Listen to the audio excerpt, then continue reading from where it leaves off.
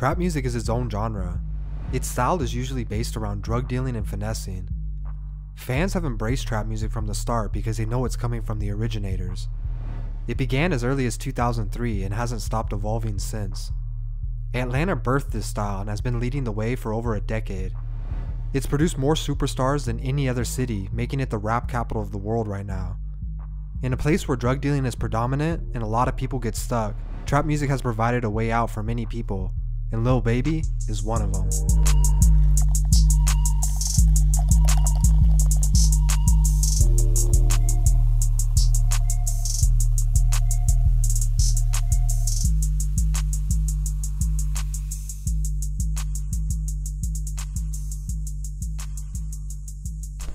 You don't miss anything about your old life.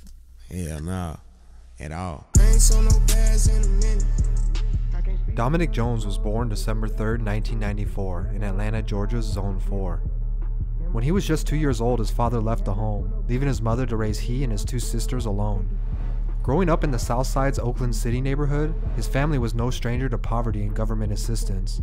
Watching his mom struggle and coming home to eviction notices on the door emotionally scarred him at a young age. He never really struggled in school, but he did have a hard time staying out of trouble. As he was forced to grow up faster than the other kids around him, he found himself hanging outside with the older crowd more. When his mom would come looking for him, the older guys would tease him by calling him Baby, and the nickname eventually stuck. With the music scene in Atlanta booming, Baby grew up listening to artists like Jeezy and Yo Gotti, and he drew inspiration to hustle from their music. Unfortunately, at the time, he was just a kid, and his hustle didn't involve making music of his own, but rather robbing, stealing, and selling drugs to get by. When Baby was only 12 years old, he started experimenting with drugs like lean and playing dice on the block. He loved to gamble, and he was good at it. Looking for a way to make some money, he and a few friends also made a plan to rob a home in their neighborhood. But before they could even enter the house, the police happened to drive by, noticing the suspicious activity, and they arrested them. He spent 10 days in a juvenile detention center before returning home to his family. For some people, getting arrested at a young age can change their mindset, forcing them to take a different direction in life. But for Baby, this didn't faze him at all, and he continued to get more involved in the streets.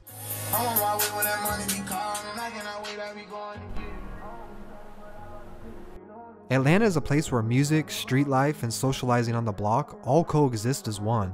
Because of this, it's a high possibility growing up here you'll meet someone later down the road who will be successful in these avenues. For Baby, one of those people was Jeffrey Williams, who we know as Young Thug. The two met in grade school and later went to high school together, but at the time he didn't know how impactful this friendship would be. Before he could complete high school though, he eventually dropped out in the 10th grade for too many suspensions and not showing up. Still looking for a direction in life, he pursued what he knew best: hustling.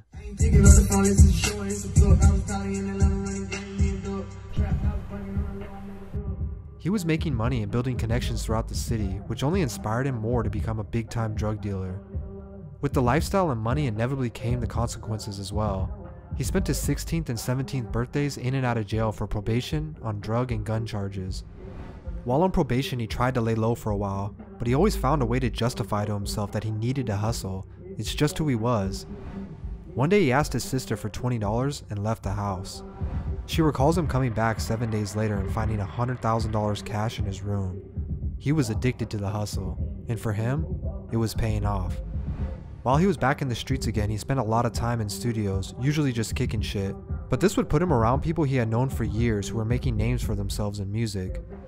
Coach K and P, the CEOs of QC the label, would be in the same studios, and after hearing the stories Lil Baby would tell, they would encourage him to rap and tell his story.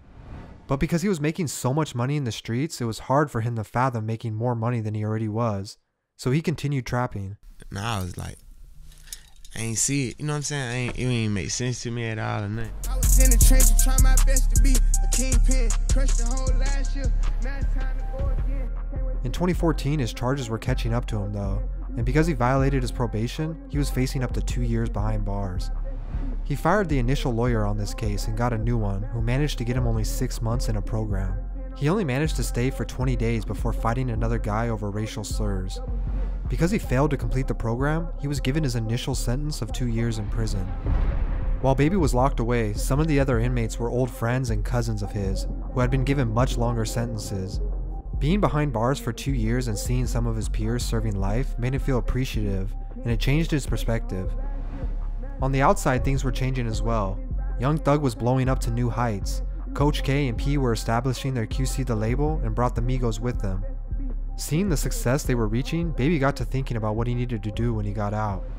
He served the full 2 years and was released in 2016.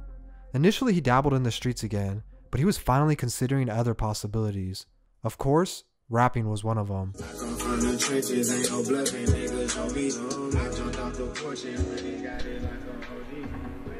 He started going to the studio here and there, but was struggling to find his sound. Eventually, he managed to record 2 full songs, and when his friends heard what he did, he got encouragement to keep going. Young Thug was one of his friends who heard his potential, and even offered to pay him to stay in the studio and not go back to the streets. Seeing the dedication and work he was putting in at the studio, Coach K and P once again approached Baby, offering to manage him this time. With 2 huge hip-hop managers now behind him, they could strategically plan out his career. Even though I ain't I ain't gon' not talk. I'm trying to knock. They started collecting songs for a mixtape over the next 6 months, but they held off on releasing any singles as part of their plan. Because of his street credibility and his close ties to QC and Young Thug's YSL, he now had access to beats and features from credible artists. With this many cosigns, he knew his first project would be different than anyone who came before him.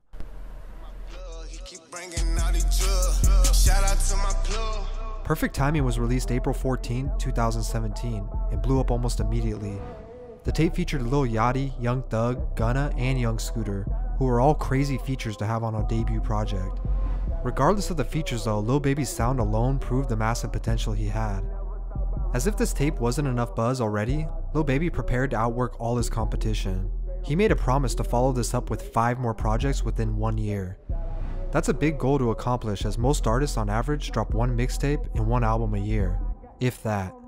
Back to back to back mixtapes and singles were popping up. Within 6 months of dropping music, it was hard not to see his name in your playlist or your newsfeed.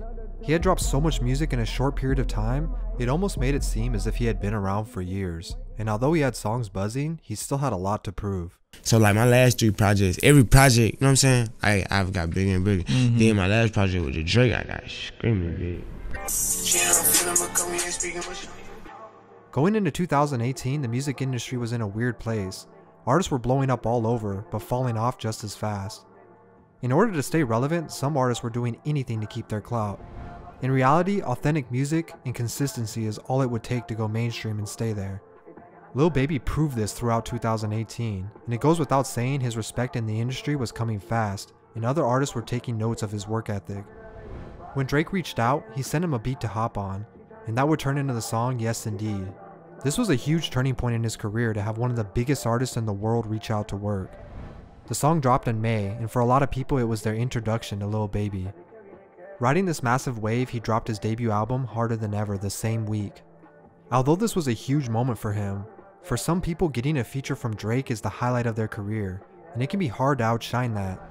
For new fans tuning in, this was the big question, and Lil Baby knew that, but they couldn't have been more wrong. In October, Lil Baby and Gunna teamed up for their collaborative project, Drip Harder. The standout song Drip Too Hard would go platinum and the entire tape would go gold that same month. Once again, this was a massive milestone for someone who had only been mainstream for a few months and rapping for about a year. Despite being robbed of a spot on the 2018 XXL freshman list, Lil Baby had already managed to reach superstar status.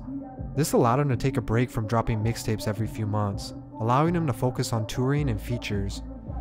Taking over a year off from dropping projects, he still remained one of the most talked about artists. He returned in 2020 with his second album, My Turn. This would be his first ever #1 tape, selling 197,000 copies its first week, and going 3 times platinum to date. These are some numbers that veterans in hip-hop can't even achieve, leaving his mark in rap history.